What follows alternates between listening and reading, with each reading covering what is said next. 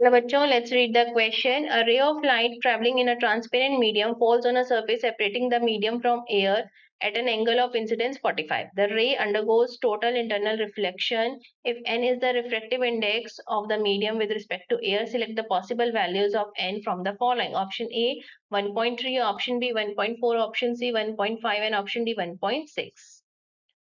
So बच्चों, here our key concept is for total internal reflection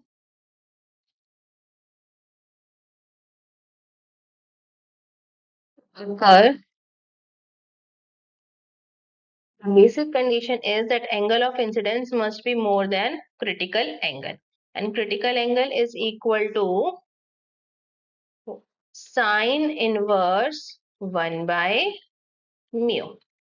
अब बच्चों question में आपको दिया है एंगल ऑफ इंसिडेंस 45 डिग्री. सो जो आपका I है it must be more than critical angle. So that means critical angle किसके बराबर है?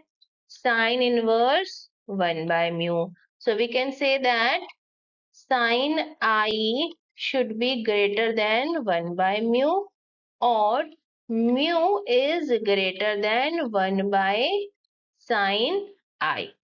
तो यहाँ पर sin I is equal to sin 45 degree, और sin 45 होता है 1 by under root 2. So that means mu must be greater than under root 2. Under root 2 is 1.414. तो that means कि आपकी जो भी वैल्यू है वो 1.4 से तो ज्यादा होनी चाहिए.